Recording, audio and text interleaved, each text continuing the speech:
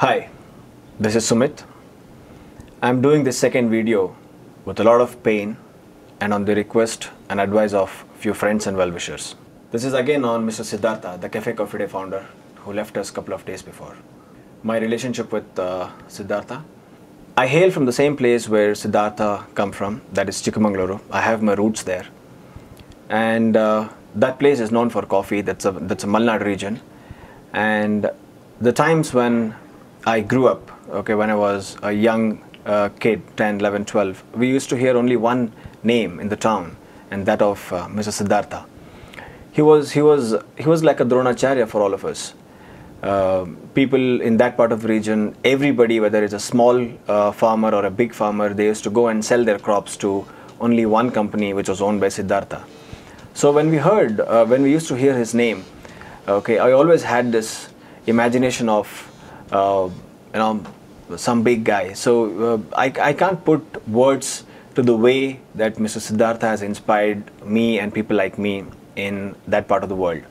It is very devastating and shocking when we all heard that Mr. Siddharth committed suicide. First he was missing and later it was confirmed that it was a suicide. It's very shocking, and I think it shook most of us. The reason being, it's not about a suicide shaking us, or it's not about a suicide or a person's death which shook us like that. It's the fact that it was Siddharth.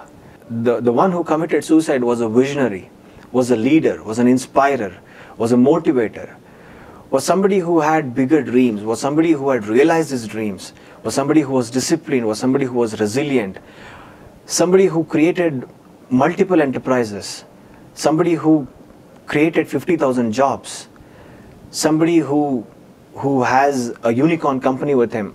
If you club a couple of his enterprises. Now for such a man who has seen much world, who has met many people across all profiles, who's been a motivating figure, who's been a leader by all sense and means, for that kind of a person to commit suicide is something which you can't even think. And I think it is time that we really dig into this matter and understand what was the reason behind this. If it was a simple family thing, if it was something which is very personal, I don't think so. None of us would have felt like the way we are feeling it right now. I think the reason for the real pain, worry, is because I was telling a couple of my friends today, what is the difference between a businessman and an employee? Do you think employees are less intelligent than any businessman? Absolutely not. It is the guts which differentiates between an employee and an entrepreneur. It's not the intelligence, it's not the caliber, it's always the guts, it's always the courage. Now today, what has happened to Mr. Siddharth, the way he has ended his life, has shut down the courage of several thousand people like us, or people who want to become entrepreneurs, the budding entrepreneurs. Now, at this juncture, it becomes extremely important to understand who was behind this suicide, or rather, a murder.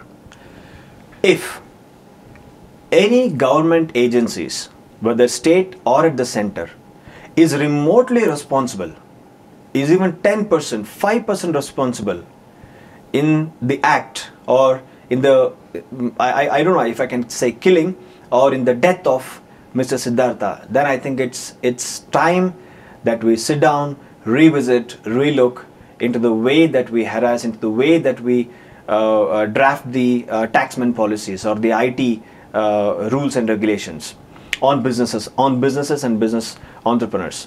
Whether he was wrong, whether he was right, I think the question of wrong and right doesn't apply in its plain sense in this case. Because in India, whether you have a small shop or small tea shop to a large enterprise like Reliance, so all these businessmen are compelled to do certain wrong practices. Now the question is, who taught us? Who nurtured these? Who made these ill practices big? And who are compelling every businessman to indulge in these ill practices? It is a system. It is the government. Now, from decades and decades and decades, you compel every entrepreneur, every businessman to indulge in ill practices, and all of a sudden, one day, you wake up and say, hey, all these things are wrong. Okay, why are you doing like this? You should have done like that. Come on. You cannot bring any kind of change like this. You will break the entire system. Like the way you broke probably Mr. Siddharth's conviction. I don't know how many entrepreneurs you killed today, okay, with certain of your actions. Now, I don't think so any country or economy can be built like this. You really cannot build a great nation like this. There has to be a different way in dealing with businessmen. There has to be a different way. I totally understand if a guy is indulging himself in anti-national activities or something where he or she becomes a threat to national security, or something, a greater damage to the country which is irreparable, then acting fast by any of the state bodies makes utter sense. But then look at the way you act upon an individual who is less harmful. Tell me what could have happened if you had given him more time. Okay, don't you give this time to government entities which runs in crores and crores of losses? Doesn't the state, the government, provide several thousand crores of aid to bail out the companies which are the public sector companies which are facing huge losses? Don't you guys do that? Okay, so why have this stepmotherly treatment towards enterprise and the private enterprise, unless he's not harmful in any manner to the country? So I think it is time that the system, the department, particularly the tax departments, revisit the way they deal with business houses. Okay, you have to deal with a lot of patience, you have to give them a lot of time, and then I think you have to support them. End of the day, these guys create jobs. They are actually lessening your problems. So what is wrong in giving them certain tax comforts?